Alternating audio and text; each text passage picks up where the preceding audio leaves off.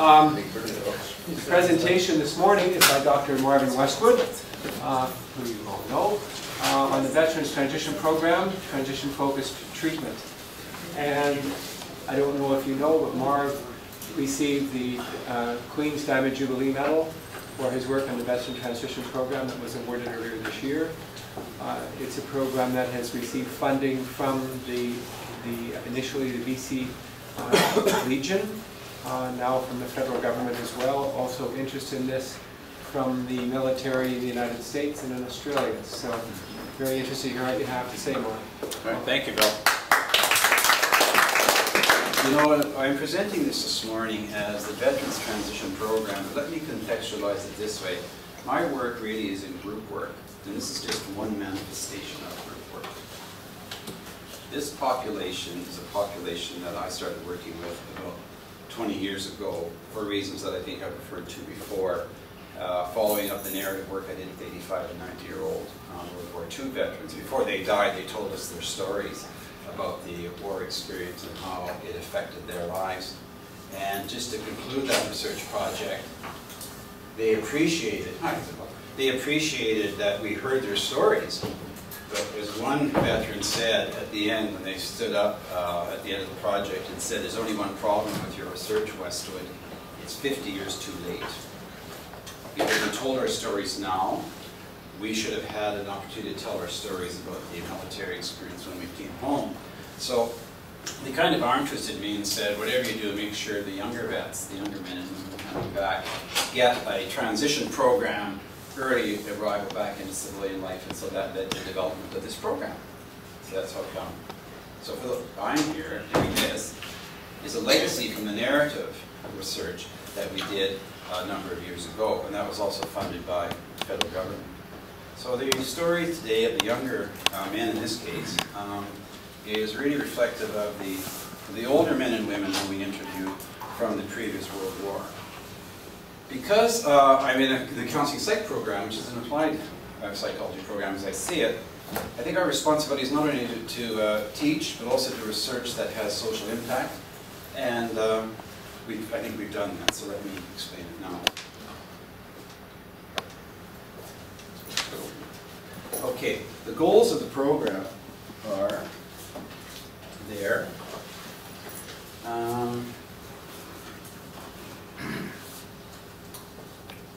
What we try to do with the participants is to teach them to come to see the injury of military service, really what's happened to them, and they refer to it as the baggage they bring back as a normal response to an abnormal event. And that's how I see much of the trauma manifestation is it's a normal response. You normalize their reactions, which get them into trouble by teaching them. There's a teaching component, and the neuroscience now is very, very interesting, progressive, coming out of various centers that really helps the participants understand my reactions are not crazy. I understand the activation, all the PTSD symptoms make sense to me, and they need to understand some neurophysiological information before they get moving. Then the behavioral symptoms are the symptoms that they will all know, and you know about them. The behavioral symptoms of people traumatized, it's the same for people from Auschwitz or the Second World War, or the wars going back to the time of the Greeks are all the same.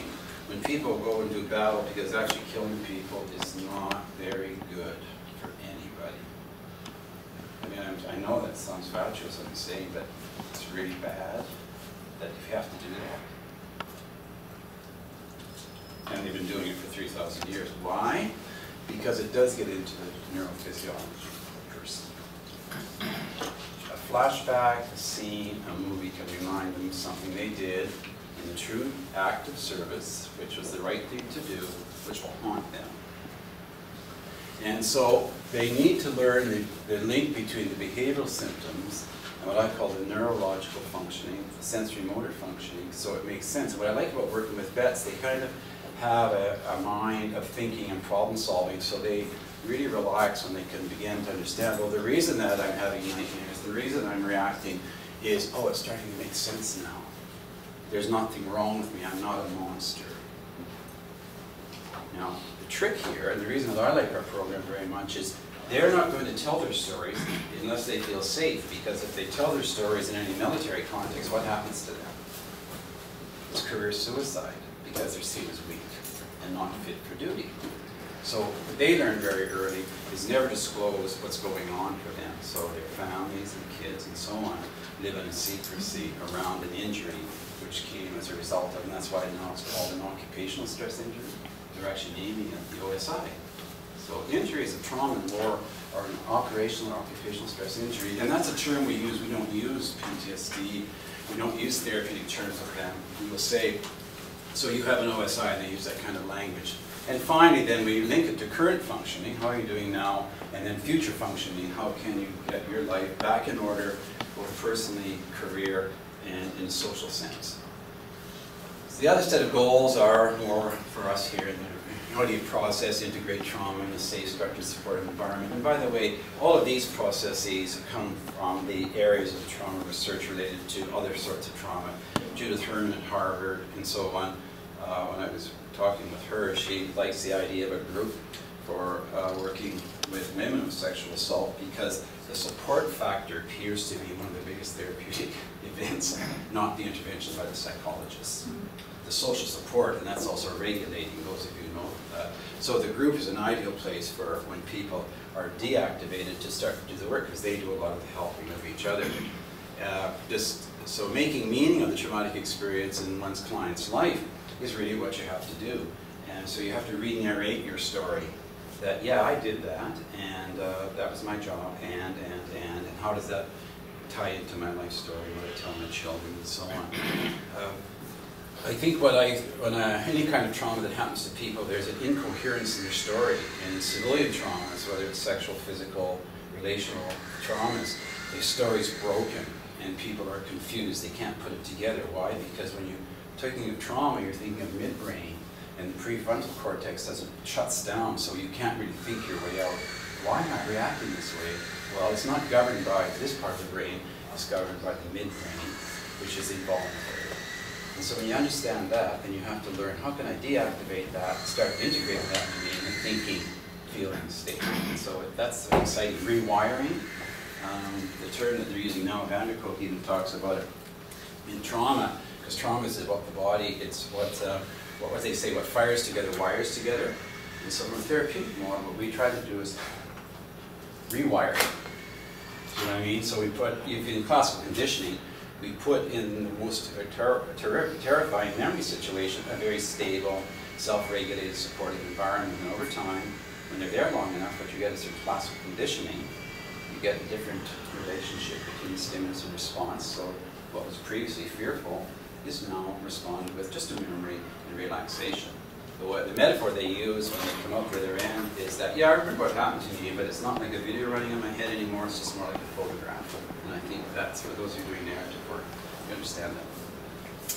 So that's the narrative people come in line here, and Marvin Buchanan's been involved with us as one of the researchers, and is working across using a narrative methodology, and we also do quantitative methodology, so you'll see that here.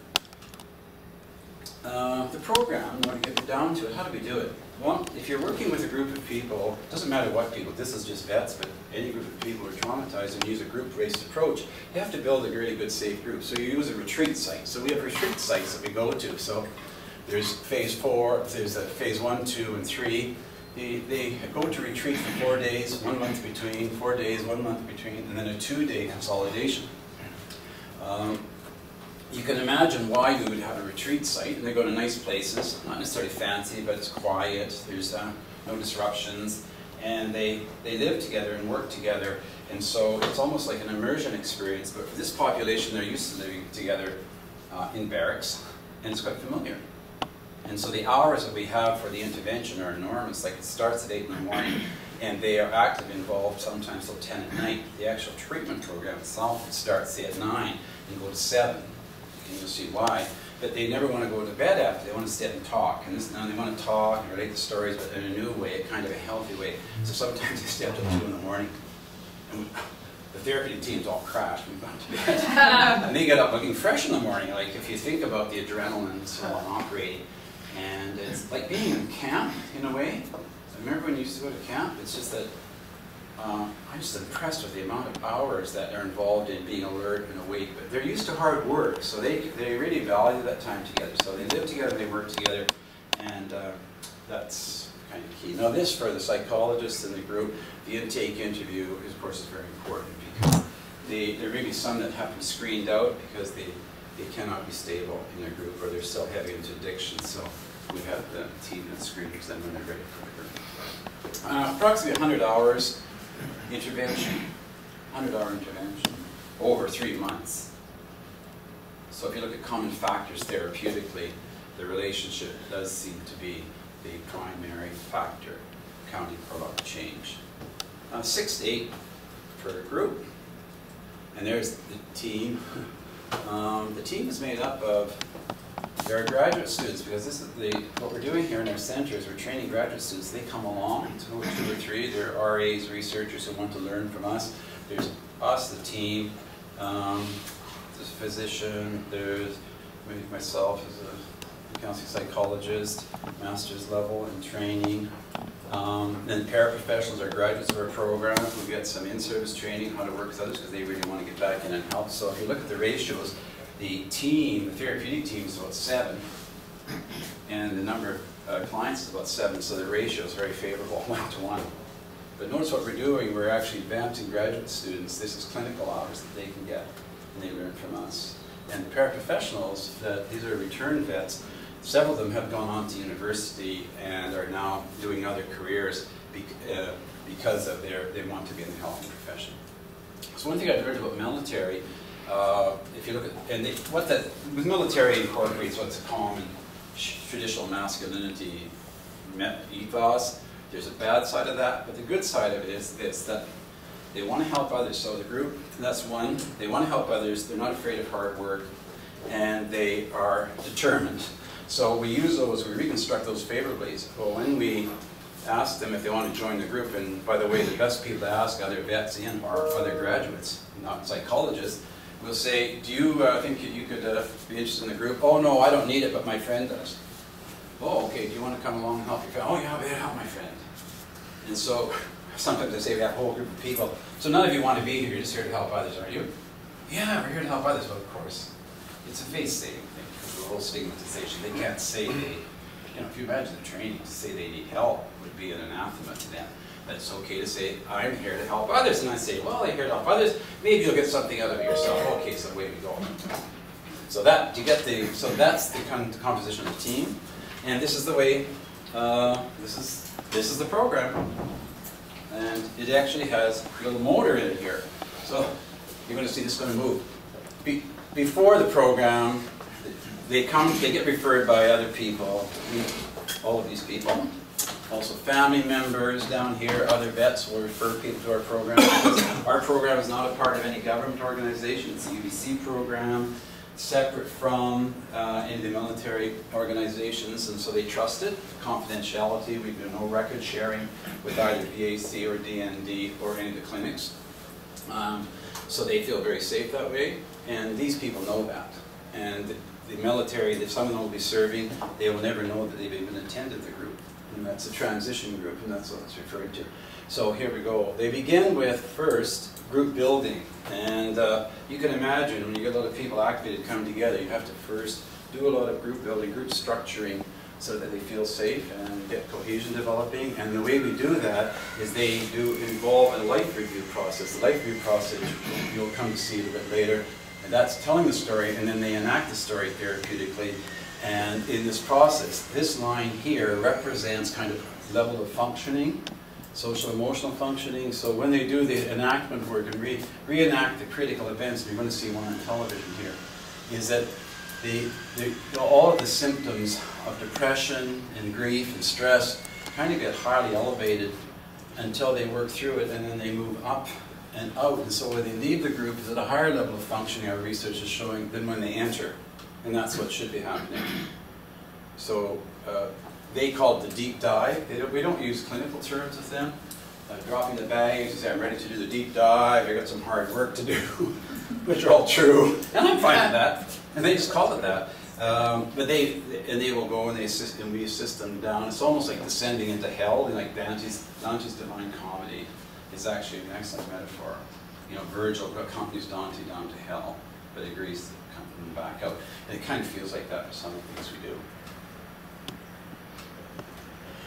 When they're here, that's a whole other fascinating area of how through enacting the self at an emotional, cognitive level, the physiological substrate is where you start to integrate the experience, and I said kind of limbically and in higher order functioning levels, so that they are kind of more smooth functioning. They do this by refocusing, reconnecting back to the self.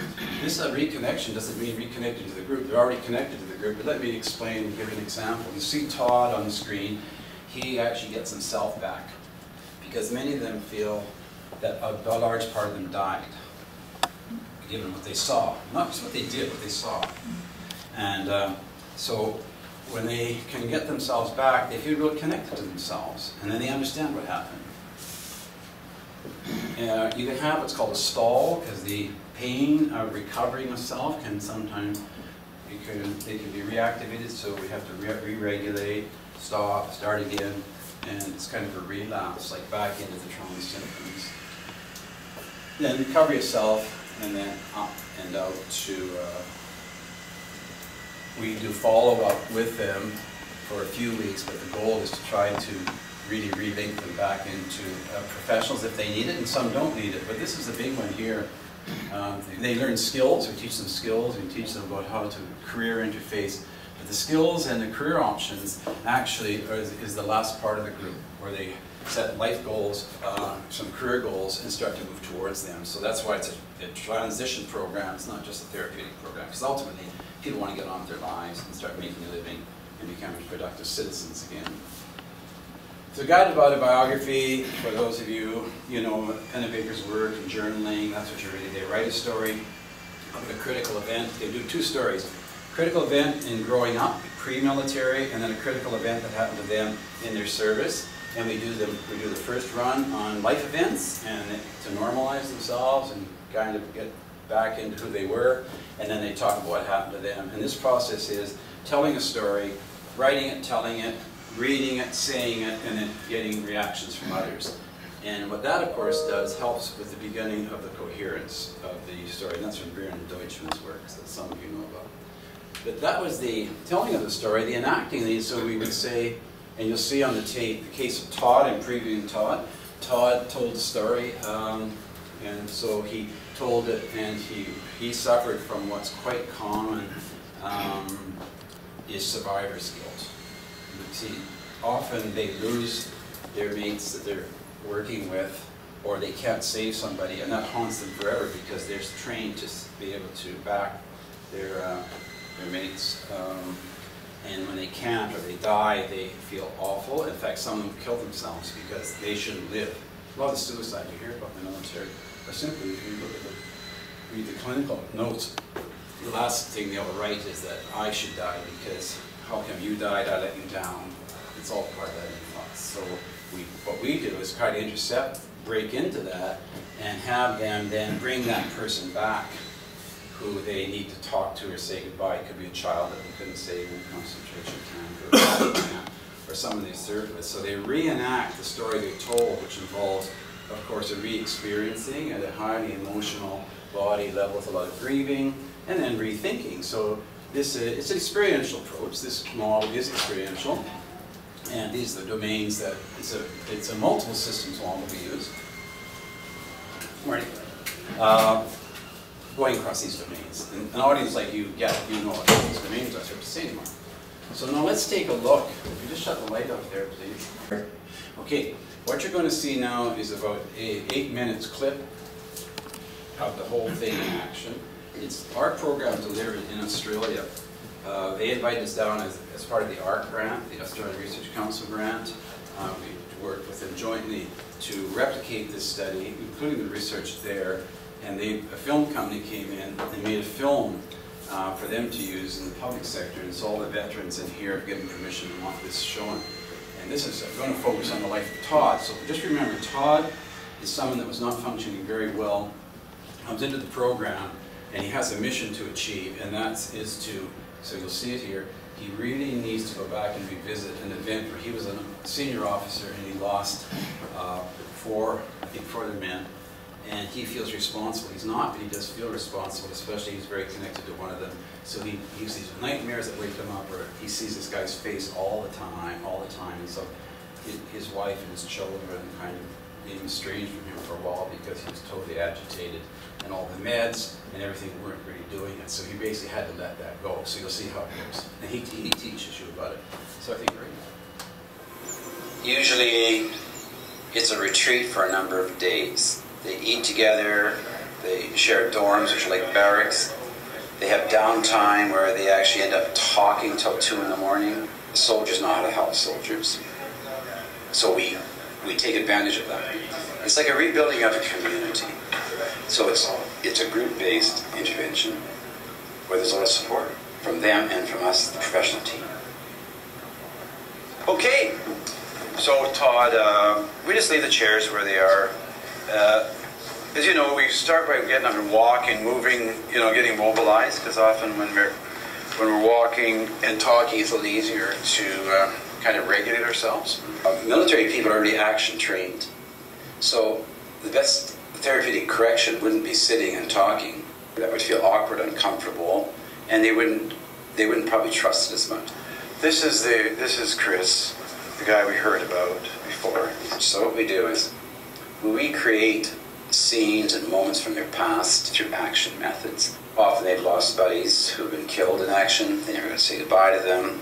They will choose someone to be that person. We'll talk to them and say goodbye and release a lot of the grieving that they need to do. Their eyes closed now? Yeah, his eyes are closed. He's unconscious. We were barely keeping him alive. When people are in the middle of reenacting a very stressful event, thoughts aren't very clear, they have a lot of emotion, and they know they want to say something, but they can't think of the words. But we know from our own research that there's certain things that have to be said at certain critical recovery moments, which are very simple and straightforward, but they have to say it. I'm aware that Chris is barely alive. He's still unconscious. And then I am feeling helpless. So what we would do is we would lead him with a sentence of what I need to say to you is, and if he doesn't know what to say, I'm so sorry. But because we know him and we know the context, we have an understanding of what it is he needs to say. There is nothing I can do right now to reverse what happened in this accident. Men in our country are socialized to not share emotions. It's unmanly, but they soon discover that their way back for recovery and healing is to do just the very thing they're taught not to. I was there when they conducted the autopsy on you. I had to be there to protect you, to guard you. And I wanted to do it so your family knew that you were not alone. And I did that. And I did that for you. Our minds can't always differentiate between that reenactment from the original event, so they're able to go back into the story and finish it in a way that the helplessness is eliminated. And from then on, they have a different experience, a different relationship with that traumatic event. Even though the rational part of your brain says it's not really them, there's a part of you that thinks it is, and that you really are back there, and they're now alive and talking to you. It's incredibly powerful. Chris, I need to say to you that I'm sorry that you're passing. I'm sorry that you died. I feel that I failed you, that I couldn't help you and I couldn't save you. And I can't let go of that. And I would never abandon you. I can't forgive myself for it. And I can't forgive myself for it. There's nothing you can do. And I want you to hear that. I want you to hear that. And I need you to let go of this and to get on with your life. I need you to let go of this and to get on with your life. You will never be forgotten. Telling your story and enacting your story about your fears and your regrets and so on makes an internal state external, and they feel relief and can let it go so that they can use energy to get on with their lives. You won't return in my dreams. You won't return in my dreams. Finished, because you're all with me. Finished, because you're all with me. You might be inside me. So it's like, Say, and that's why I'm going to cover you up. I'm going to Then cover I'm you going to up. walk out of the room, And then I'm going to walk out of the room. and I'm going to walk into the rest of my life And I'm going to walk into the rest of my life. and leave. There was closure, almost relief. It was incredibly emotional. So I was quite exhausted at the end of it too, but I felt much the better for it for having done it. That's for sure. When you're walking in that circle and enacting your work, you're in the moment in it. And the realization of what has changed in you, what has taken place, sort of the complexity of it hits you later. And that's really coming out, that I'm rubbing my face, got my head down. And what we do is sit and look at their process. I'm asking them in each moment as we go through the video recall is to pinpoint places where something has changed. They notice some different emotion, or they notice some different cognition or different feeling. And I'm trying to get under that to figure out what that means. So when you were touching your face, what was that? I think it was just like a nervous, maybe I'm trying to mask my emotions from the group. When I notice something that's changed, or I see an insight that's taken place, I cue and I stop and say, what was going on for you in that moment? So when they answer that question, they're bringing to mind what they were experiencing, but also what that meant to them. What was the meaning made there? I don't remember this part at all. So you went somewhere, I guess. Yeah. But you were saying all the words. Yeah. What's it like to see this now? It's a bit of a shock. It's like some kind of defense mechanism has kicked in, and Yeah, protecting you, because it was really hard. There's a lot of insight and a lot of emotion comes up while they're watching what they did. It's a difficult thing to go back and relive that whole enactment, but it's very beneficial to the change, to the healing process. look, I wish I had done the course years ago. It's opened up a new way of thinking about things, and I've got to meet some great guys that I now have the utmost respect for. It's helped us build bridges with our families, ex-partners, and with ourselves to deal with, our emotional problems. I had a dream last night, standing at an airport, waiting for my luggage to come down. All the baggage was actually passing me by, and I couldn't find my baggage. I woke up with a smile on my face, thinking that's very, very true. I don't know where my baggage is now. This course has helped me considerably to get rid of a lot.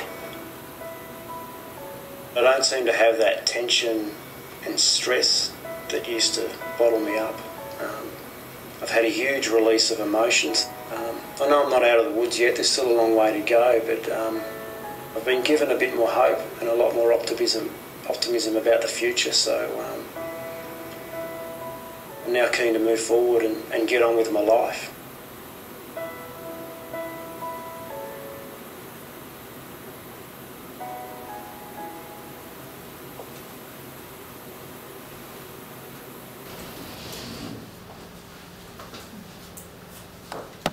I think after seeing that, sometimes it's just good to take a deep breath if you want, like to change your space, because some people, when they do that, it can remind them of events in their life, or you may have in your family people who have served in the previous wars, and your mind might be going back to them now, because that's a portrayal of a very classic repair piece for them, as you can imagine. I don't know if you noticed it's David the name of the, he's actually a psychologist in Australia, the guy who's dead, right? And you notice his skin color during the interview? We noticed it after, and he was aware of it and watched it. As he was saying the role of the friend that died, his skin color starts to become increasingly pale. I don't know if you noticed at the end. He's quite white, because he actually got into reliving the experience as if he was representing that person. So we monitor those kind of things also. Okay, so that's, I think that shows it, doesn't it? Quite clearly. let's go on. Now, shifting the focus a bit, we have a couple of research projects going on, and Dan Cox and myself and the RAs and some other people have been following these people, and what we're trying to get is a look at change over 3 months, pre, post, and follow-up in depression. And you know why probably we want to look at depression, because depression is highly indicative of potential suicide. Severe depression and suicide, you know, they ride together. And there's a lot in the literature about suicidality among returning vets. And my view is that suicide is really just an act of stopping the pain for them. And they normally wouldn't kill themselves if they were normal functioning. But with a severe depression, you have disorganized thought. And so that's even Health Canada, the military is very concerned about now, and they're helping us look at if you can look at depression as a perhaps predictor of potential suicide risk, then that's where we want to go. So we could do that with conventional measures like the BDI. So let's just look at this.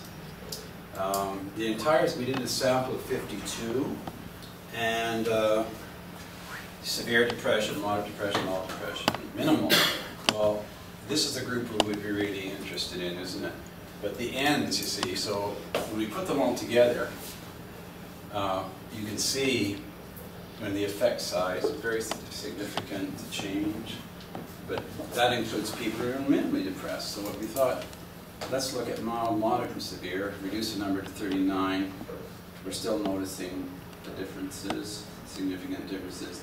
Then just looking at mild, you wouldn't expect a big change.